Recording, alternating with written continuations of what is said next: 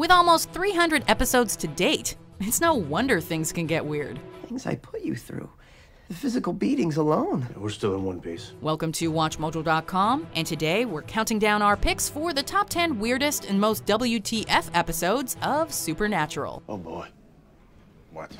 Before we begin, we publish new content every day, so be sure to subscribe to our channel and ring the bell to get notified about our latest videos. For this list, we're looking at the strange, out-of-genre episodes of Supernatural that don't follow the show's normal plot or structure. Number 10. Mystery Spot. Rise and shine, Sammy! Any self-respecting sci-fi or indeed supernatural show has its Groundhog Day episode where the main character keeps on repeating the same day over and over until they solve whatever mystery they're supposed to learn from. It's Tuesday? Here, Sam has to relive one of his worst days ever, the day that Dean died.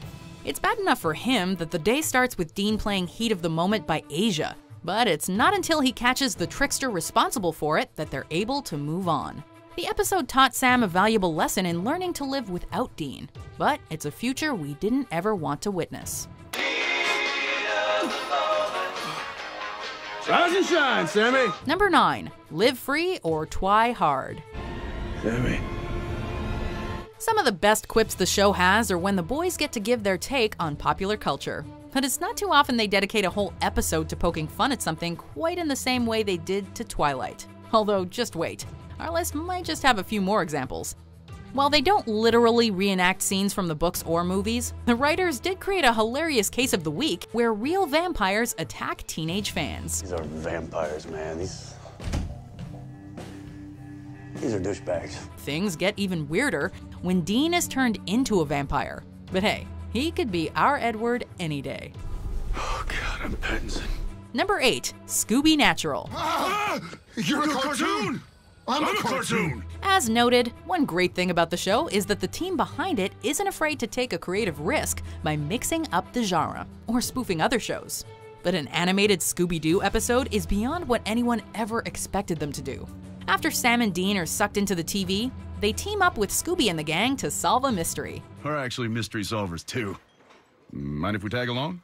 That sounds like a swell idea. It's pretty weird watching them work with other crime fighters, let alone characters from a children's show. The episode is so out of left field it works, and it's especially funny to watch Dean's love and admiration for the Great Dane grow. Doesn't matter if we die. Scooby Doo could die, and that's not happening. Not on my watch. Take a bullet for that dog. Number 7. Dog Dean Afternoon. Change the station. What? This one had us scratching our heads. After the guys needed to figure out what a dog witnessed at a murder scene, they used a shaman spell on Dean so he could communicate with the animal. I'm gonna rat someone out. It's gotta be worth my while. I want a belly rub. The spell worked too well. Dean was not only able to speak and understand the dog, he also began to act like a dog. It was great comedic acting on Jensen Ackles' part, since the role called for him to bark at the mailman and ride with his head sticking out the car window. What a good boy. What a good boy. Yes, you are. Hey! Hey! Yeah! You! Number 6. Ghostfacers. What are you guys doing here? What the hell are you doing here? Taking on reality shows like Ghost Hunters, this episode imagines what happens when Sam and Dean meet the cast of Ghostfacers.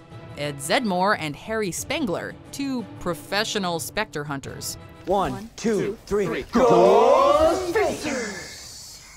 When they're tasked with defeating a real supernatural baddie in the Morton Mansion, the Ghostfacers quickly realize it's a job for the true professionals. The banter between Dean and Sam versus Ed and Harry is great, but more than a bit meta. And just like the reality shows that inspired the episode, it was also shot with a lot of handheld cameras, which gave it that real-life horror feel. Let's go! Watch him! Watch him! Go! Move! Let's go! Number 5. The monster at the end of this book.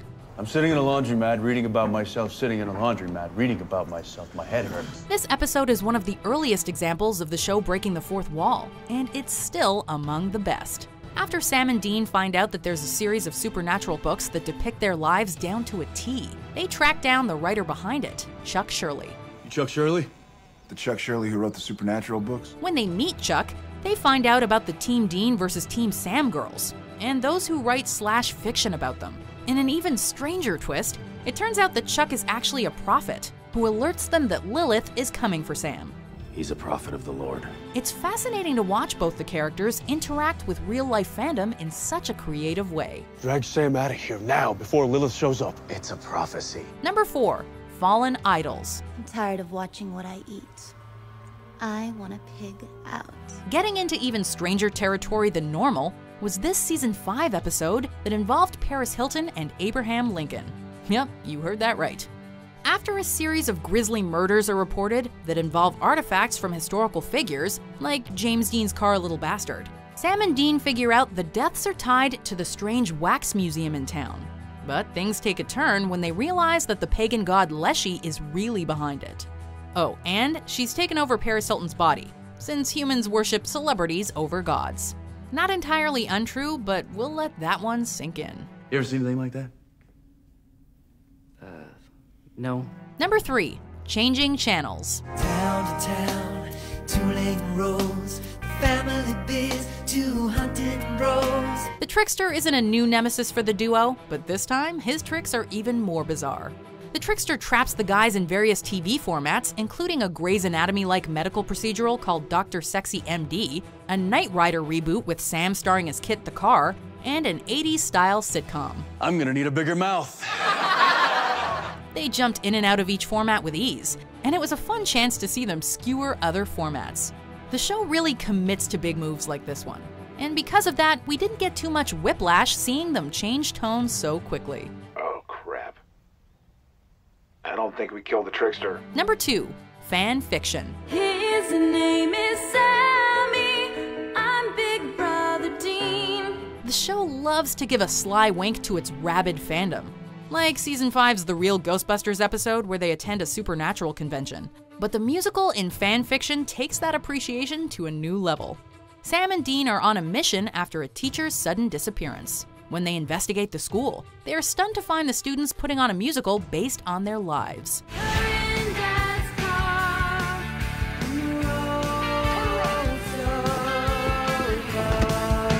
With their pasts turned into excellent songs like The Road So Far and A Single Man Tear, it's hard not to admire how committed this show is to pulling out all the stops. Our only hope is that someday that musical actually goes on tour. A single man tear, a single man tear, that's all we fear. Before we unveil our number 1 pick, here are some honorable mentions. You give me a smoothie from Crafty?